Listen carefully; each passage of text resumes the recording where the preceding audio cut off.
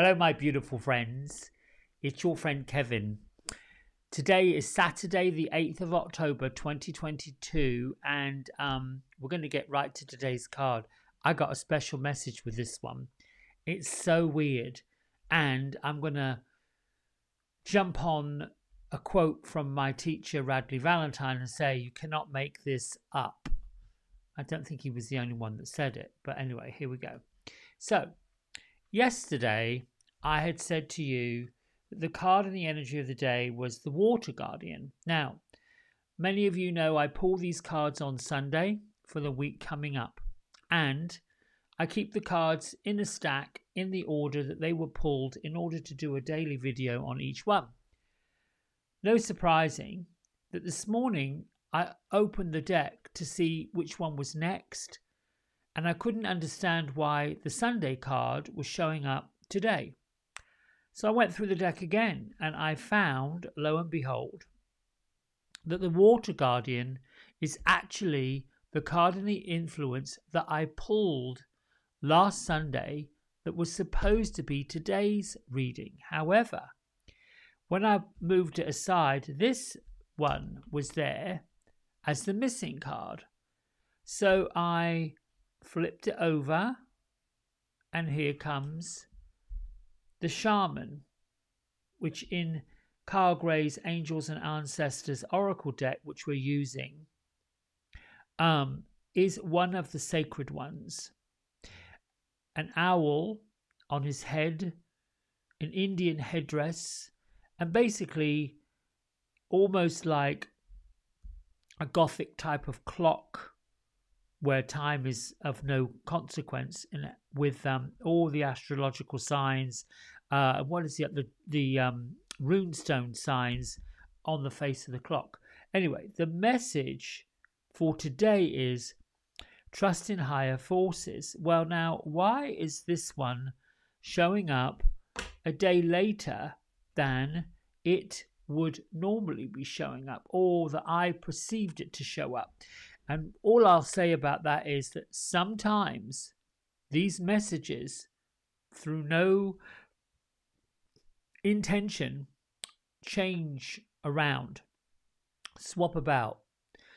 And it caused me to learn and understand that the power of the universe is greater and more prolific when we let go of the control of it, because truly, utterly, what I'm understanding from this card and from this week and from all the work I've been doing, the control of the outcome, the control of the process, the control of every single nitty-gritty thing that we try to put into place actually slows it down. Now, for those who are a little more spiritually evolved in this lifetime and who have repeated this and who have repeated it and repeated it and repeated it, they know the aha moment that happens when you kind of get this concept. Anyway, I'm going to read the message from Kyle Gray's Angels and Ancestors Oracle deck so that you get a sense of it and make it your own. The message is, trust your angels, your guides, and your ancestors. And if you've given your power away, claim it back. So what is this about?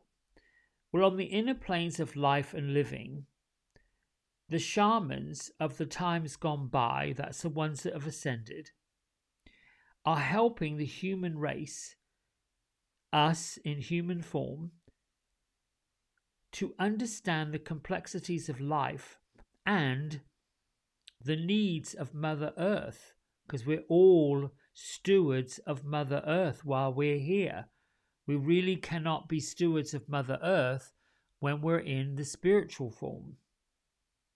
Many of these spiritual guides are working to light workers and working to help light workers and light warriors. So the Shaman card brings the energy of your own shaman guides to you. Now, this is a little tiny bit different to your guardian angels, although it could be your guardian angels. Your guardian angels could actually be the messengers from these great shamanic teachers to say this is the way we go, because guardian angels have been with us our entire existence, lifetime after lifetime after lifetime. So during those times when you say to your guardian angel, thank you for being where you've always been and helping me on this journey, I now call forth the ancient wisdom of the shamans to help me understand whatever, and they will bring whatever it is that you need. Now, the shamans believed that when there was illness or disease, it was because a person's power had been left behind somewhere, or a negative pattern had installed itself in that person.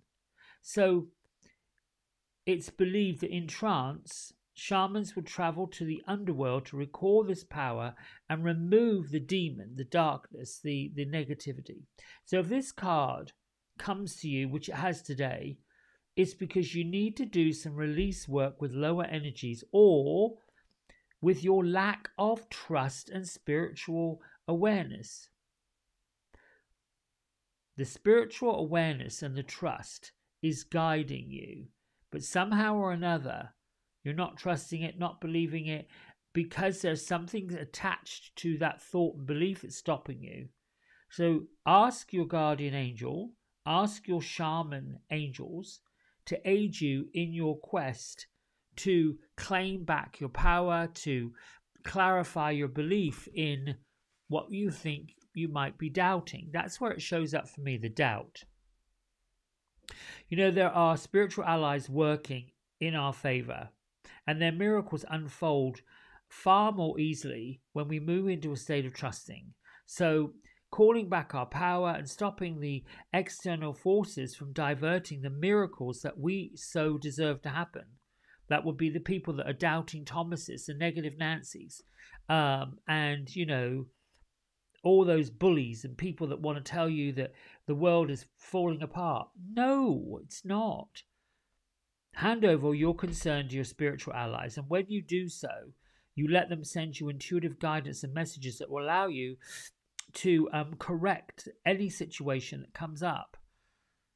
The shaman card allows you to show, allows us really, what you have in that shamanic potential, what we have in the abilities to move between the realms and connect with guides in a really, really, really personal way. So what I really think and believe at this point is this card showed up on Saturday, because oftentimes if you're in the Monday to Friday work week, and we, you know, in our Western culture, maybe the world culture, I mean the whole world, if you're in a working environment, the way that we've been working really up until this pandemic, which is quite odd, was go to work at a certain time, finish work at a certain time, have this much holiday time, blah, blah, blah.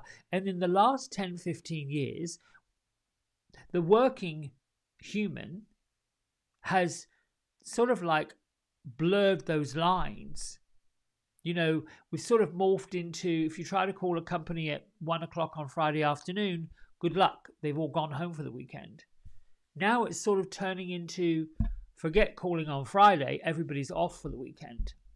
And I'm even hearing some cultures saying they're experimenting with a 4-day week. Well, don't experiment. A 4-day week's been going on forever. You're just waking up to the fact that people are not productive on a Friday at all. So may as well just let them have the day off.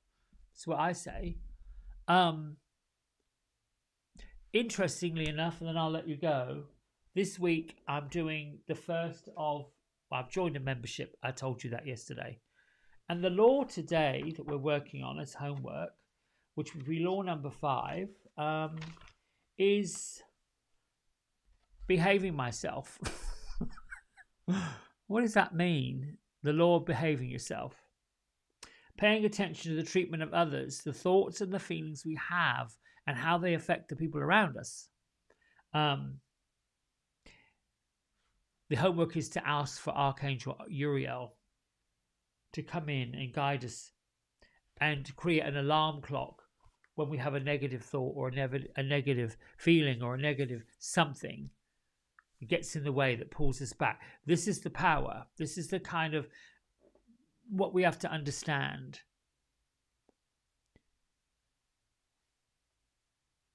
Going on I'm trying to get this right. I hear the teacher being careful with the words.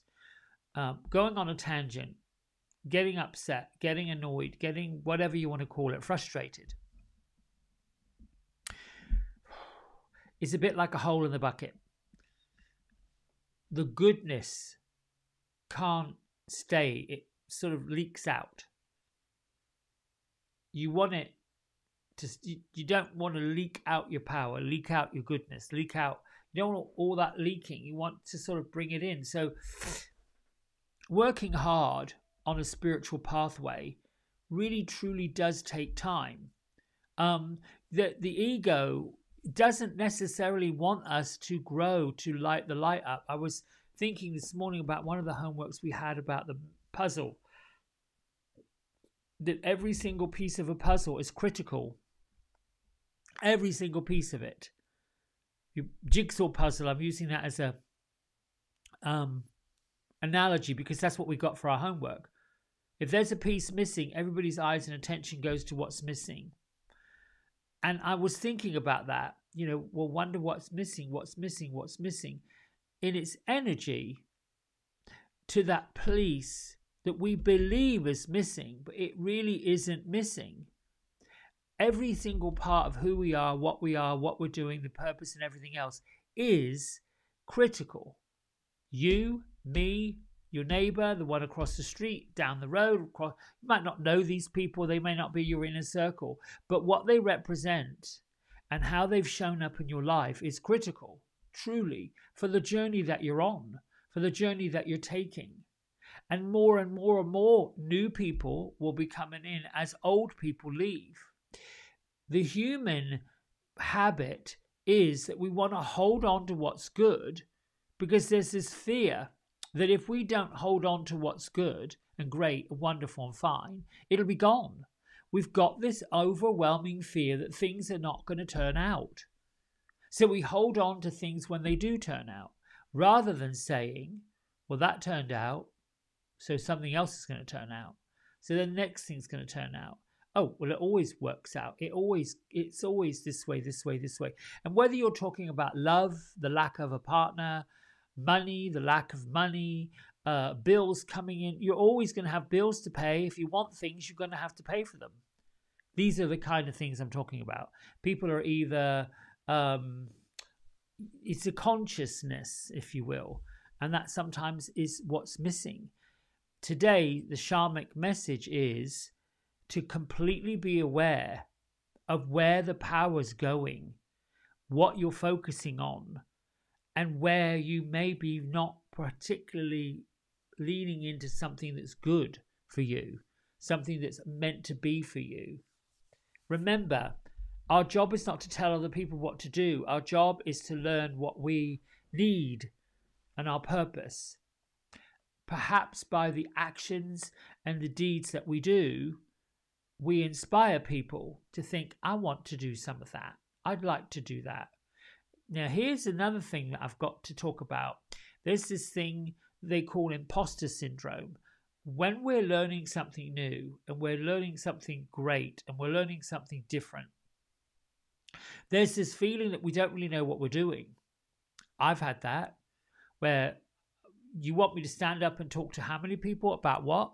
And I'm really sure, well, okay, because in my mind, the only people qualified to do this were scholars, PhD people, TED Talk people, authors, filmmakers, directors, all of these, what we call famous people that were experienced. There you go.